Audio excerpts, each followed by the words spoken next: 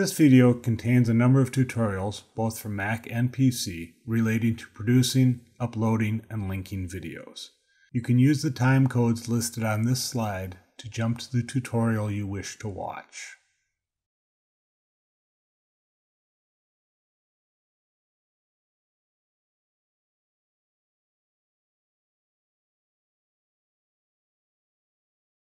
In this tutorial, I'm going to walk you through the process of narrating a PowerPoint presentation and then saving it as a video.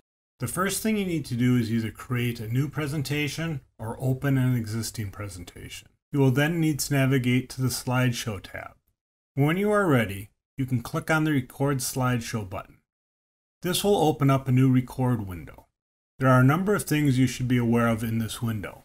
In the upper right corner, you have the Clear link. This link allows you to delete the narration off the current slide or off the entire presentation. Also, you have a settings link. This link allows you to select your microphone and webcam. The webcam is an optional item. In the lower right-hand corner, you have three buttons to toggle on and off. The first one toggles on and off your microphone, which you want to make sure is on when you're recording your presentation. The second one is for your webcam. And finally, there is a button to turn on and off a preview of your video feed. In the upper left corner is the red record button. This turns into the pause button when you are recording. In the middle is the square stop button, and at the end is the triangular replay button. This allows you to listen to the audio on the slide that is currently in focus in the window. Along the bottom of the window are some tools you can use to highlight and mark up your slides during the recording session. When you're ready to record, you can click the record button and navigate through your presentation using either the arrows in the record window or the arrows on your keyboard. You can see the time of each slide as well as the running time of the entire presentation in the lower left corner of the recording window. When you are done, hit the stop button to end the recording. To exit the recording window, click the X in the upper right corner, or you can simply press the escape key on your keyboard. When you return to the main PowerPoint window, you will notice speaker icons in each slide.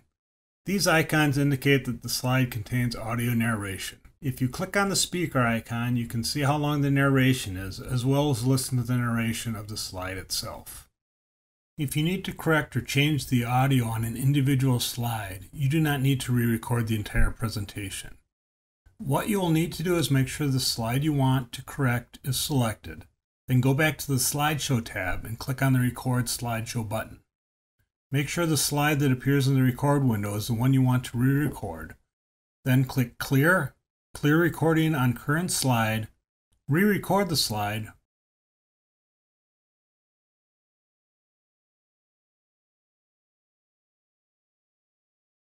press the Stop button, and exit out of the record window. Once you are done narrating your presentation, you'll want to make sure you save the presentation. You'll then need to convert the presentation to a video. To do this, you want to navigate to the File tab and then click Export, Create Video. It is your choice to leave the defaults at Full HD or change it to HD. The first option will create a larger file that will take longer to upload into YouTube. When you are ready, click Create Video and select the name of your video as well as where you want to save it. As the video is being created, you will be able to track its progress in the bottom center part of your PowerPoint window.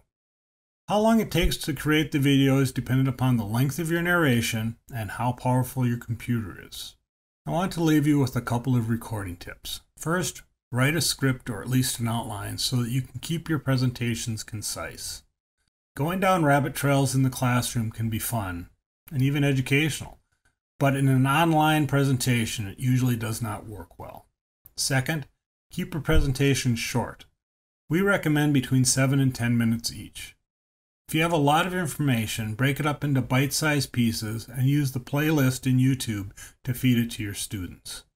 Third, record a couple of slides and then listen to them to make sure your mic levels are good. Finally, pause at the end of each slide before moving on to the next slide so your narration does not get cut off.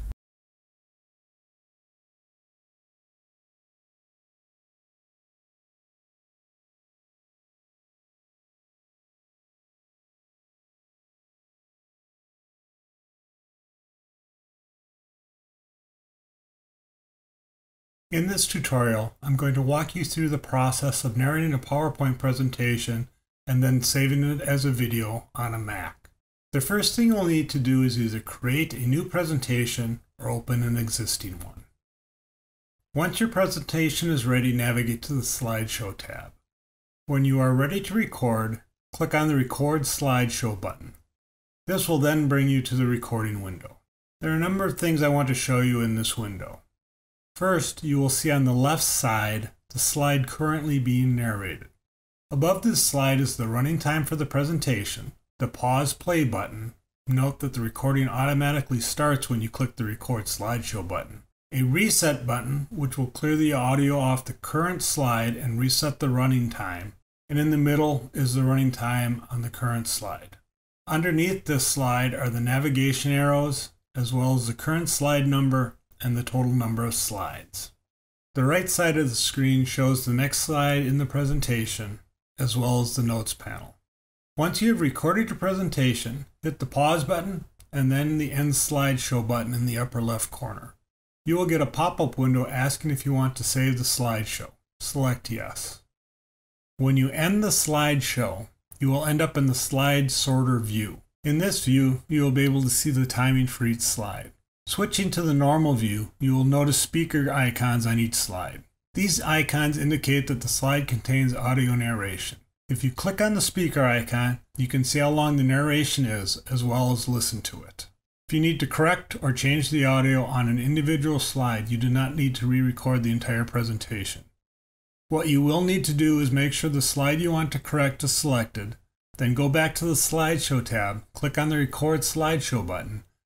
Make sure the slide that appears on the left side is the one you want to re-record. Record your audio, press the pause button, and then click End Slideshow. Once you are done narrating your presentation, you'll want to make sure you save the presentation. You'll then need to convert the presentation to a video. To do this, go to the File menu and select Export. Give the video a name and select where you're going to save it. In the File Format drop-down menu, select MP4. In the Quality drop-down menu, you can select either Presentation Quality or Internet Quality. Presentation Quality will give you a larger file, which may take longer to upload into YouTube. When you are ready, click Export. As the video is being created, you will be able to track its progress in the bottom center of the PowerPoint window. How long it takes to create the video is dependent upon the length of your narration and how powerful your computer is.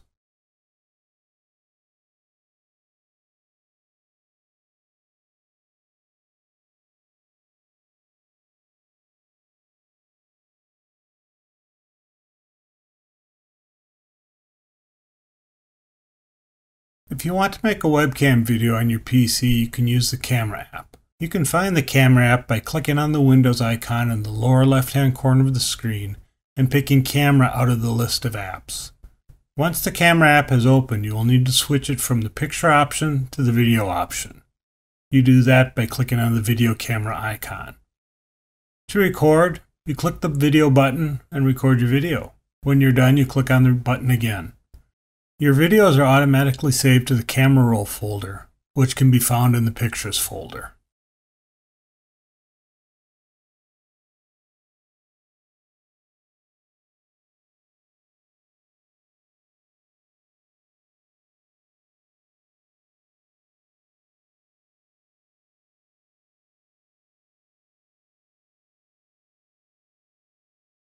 If you want to make a webcam video on your Mac, you can use QuickTime. To make a recording, open QuickTime, go to the File menu, and select New Movie Recording. Click the drop-down arrow next to the Record button to make sure your camera and microphone are selected.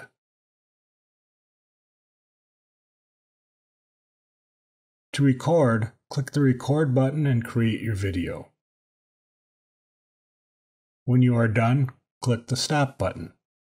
You can then export your video by going to the File menu, clicking Export As, and selecting the appropriate size.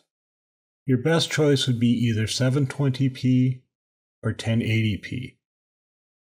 It is here you can also give your video a name and choose where you want the video to be saved.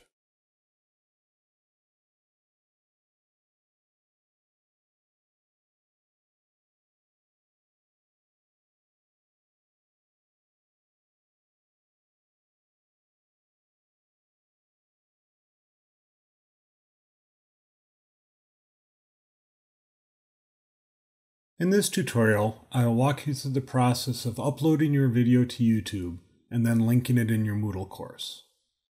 To access your Bethel YouTube account, log into your Bethel email and then click the Google Apps icon in the upper right part of the window and then select YouTube. Once in YouTube, click on the Camera Create icon to open the upload window. You can then either drag and drop your video into the uploader, or you can click the Select File button, navigate to your video, and click Open.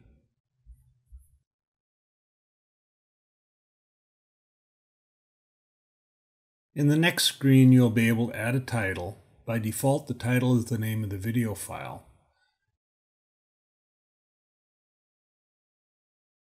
Add a description.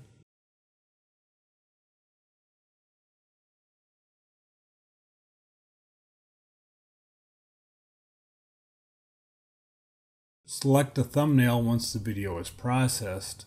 Add the video to a playlist. This is a great way to group a number of individual videos that are all related to a particular topic.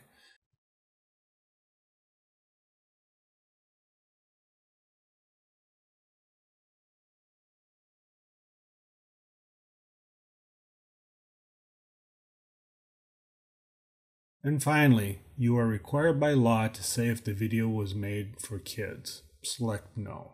Click Next again, and on this screen you'll be able to set the visibility for your video. Public means that the video is searchable on YouTube. Unlisted means the video is viewable only via a link. You don't want to select Private because then only you would be able to view the video. Finally, click Save. The next screen will provide you with the URL for the video. You would copy this link if you are using the URL resource in your Moodle course. The URL link opens the video in YouTube. This screen also allows you to copy the embed code for the video. Using the embed code will allow you to add a page resource in Moodle and embed the video so that it displays on its own page. It's a good idea to copy and paste the URL and/or embed codes in a Word document. This way you'll have easy access to them when you go to insert the videos in Moodle. If you need to get the URL from a previously posted video, go to YouTube, click on your login icon in the upper right corner and select YouTube Studio. Click on the video link on the left-hand side of the screen. Find your video, and then click on the 3 vertical dots and select Get Shareable Link. This will provide you with the URL for the video. If you want the embed code, you will need to launch the video and then click on the Share link below the video. This will launch a screen that will enable you to get the embed code.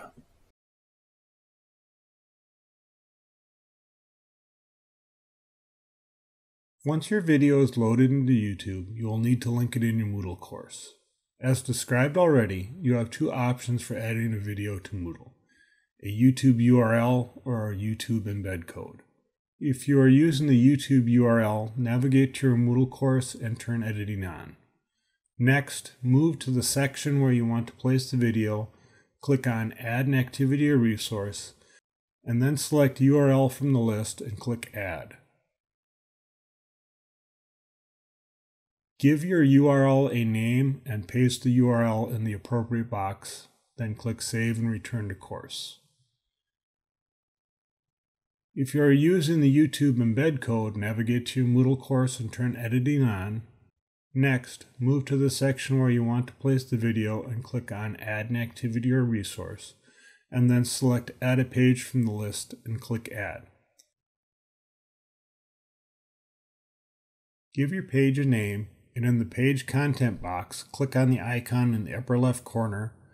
It looks like a line with a 90-degree angle with an arrow pointing down, and then click on the HTML icon. It looks like a less than sign, / greater than sign at the end of the bottom line of options in the editor.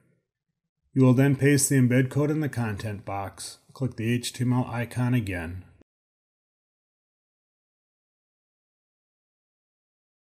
and then click Save and return to course.